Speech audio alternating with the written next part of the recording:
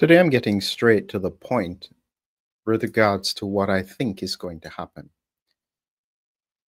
I don't want to come across as though there is no hope in the future. Of course, there is.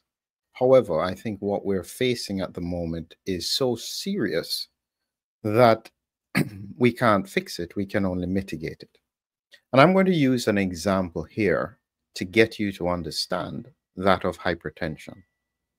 And because there is such a slow response from the medical and the scientific community to address the seriousness of what's going on with COVID, it means every day, every month, every year lost is compounding the problem. My belief is that all we can do now is mitigate issues. We can't stop them.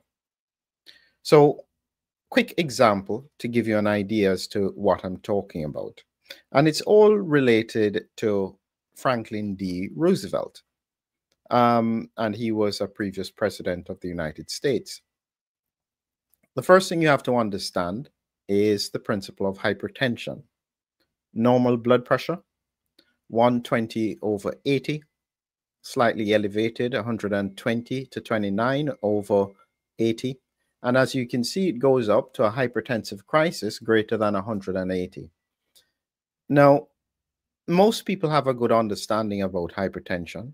And if they're hypertensive, what I usually encourage people to remember is that your blood pressure is your responsibility.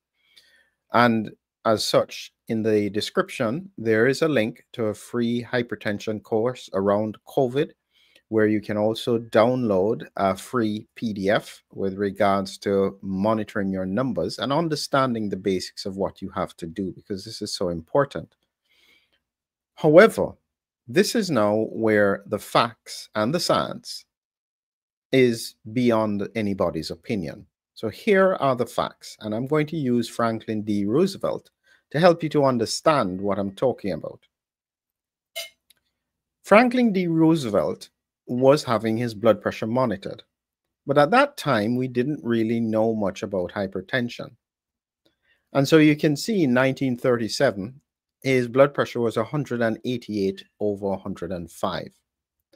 And the essence as to what they were thinking at that time was that he had essential hypertension, meaning there must have been a good reason for his blood pressure to be elevated. So it must have been essential. And it wasn't until they started to see the longer term outcomes around hypertension that they realized that this was a problem, which is why hypertension is still a silent problem. In 1944, during his fourth term, his blood pressure was 260/150. And his doctors were still just monitoring this. They didn't know what to do with it. And in reality, they didn't have any answers in any case because they didn't have any antihypertensive drugs. And he died in April of 1945. And you can see here that he complained of a severe headache, lost consciousness, and died within hours. And he had a massive cerebral hemorrhage, classic complication of untreated hypertension. In March of that year, so just a month before, his blood pressure was 300/190, the highest ever recorded in a sitting president. Now, the reality is that even if I was transported back in time and I could address his blood pressure and manage his blood pressure with medication and so on, I would be able to extend his life, but it would be mitigating the damage that was already done. These are the complications. The eye damage would already be done. Peripheral vascular disease would have been done. His kidneys would have gone. His heart would have been hypertrophied and at risk for other problems. His brain arteries would have been damaged. All of this would have already been done when his blood pressure was elevated. This is exactly the same that we have at the moment with regards to COVID. It is a silent crisis. The virus is still circulating. A lot of people are underestimating it, hoping it will go away. But every time it goes around, it's doing more damage. The longer we leave it, the worse it gets. That's the catastrophe. At this point, the only hope we can do is to mitigate it. And every month that passes, more people are damaged permanently. They just don't know it yet. That's our problem. People will underestimate what happens with this virus. But even a mild infection can do serious damage to the organs.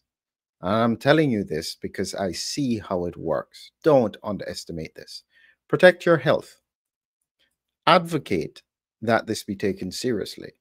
Because if you don't, just like what happens with blood pressure, if you are not monitoring your blood pressure and you end up with a catastrophe, nobody's calling your doctor to find out why. It is your problem and your responsibility.